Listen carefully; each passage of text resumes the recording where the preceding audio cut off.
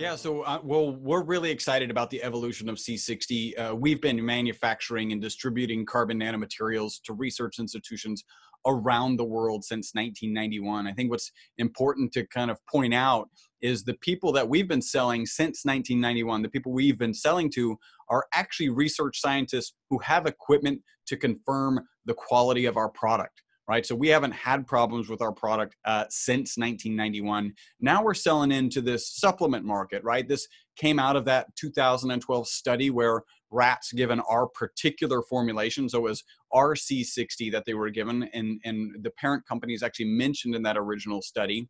And those rats lived 90% longer than the control group, and they died without tumors. So the evolution is fast forward to 2017, the industry really takes off because of a big YouTube following of a guy who's talking about the benefits he's getting, going to 2018. And we're about 3/4 of the way through 2018, and we start seeing fraud in this tiny industry. And so it's a shame that it's here. And we started figuring out, well, what are we going to do to really keep the consumer safe?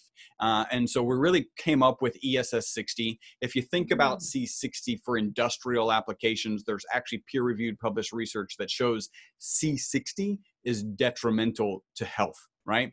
If you take C60 and you process it properly, we call that ESS60, then the research is very clear.